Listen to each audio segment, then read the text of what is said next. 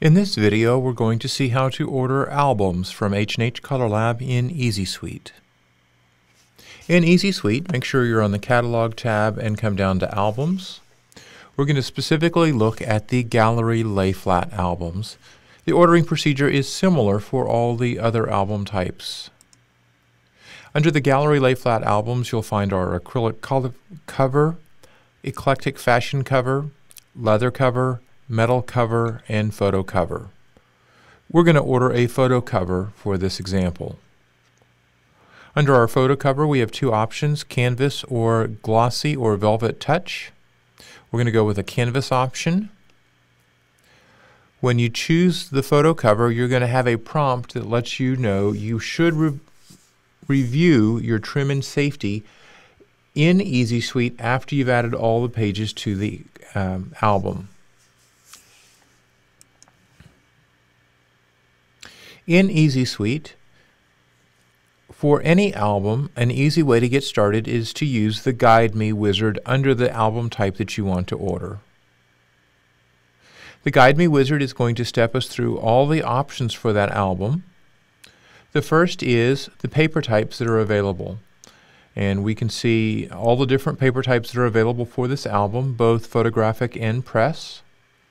We're going to choose a linen paper type for this example. We'll step to the next section, and we can choose the page weight. This is single weight or double weight. For this example, again, we're going to go with single weight. Our next option is the end sheet material. That's what we're seeing here displayed. The moire black is what you see on the front. The paper flat black is the second one. I'm going to go with flat black for this option. Fourth is our cover material, if applicable. If you're choosing one of the leather albums, this is where you would choose your cover color options. Because we're doing a photo cover and we're doing canvas, there are no options available. Next is the size options. And for this album, we're going to go with a square 10 by 10 album. We'll click the Finish. That's going to return us back to the Catalog Workspace screen. Pay attention, all of the options now have been set over here on the left side. We can override those at any time and change those options if we want to go to a moire end sheet instead of the flat paper. For this example, I have already sequentially named all of the album pages, starting with the cover being a 00.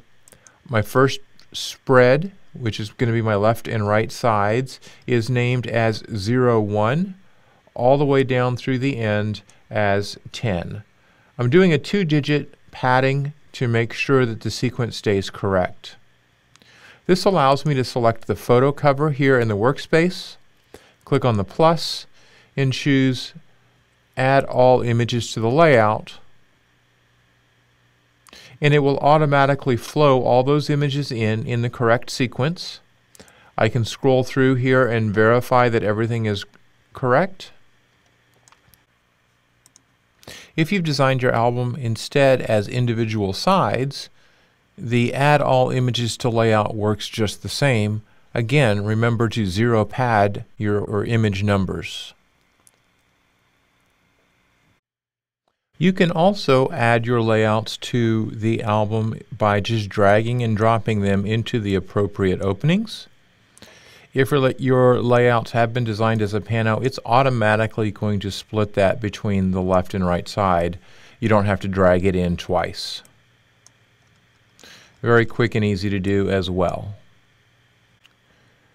Once I've verified that, reviewed my ordering information on the Catalog tab, I'll press Add to Order, click on the Order tab, and review everything, and then press Finalize Order to submit to H&H for printing.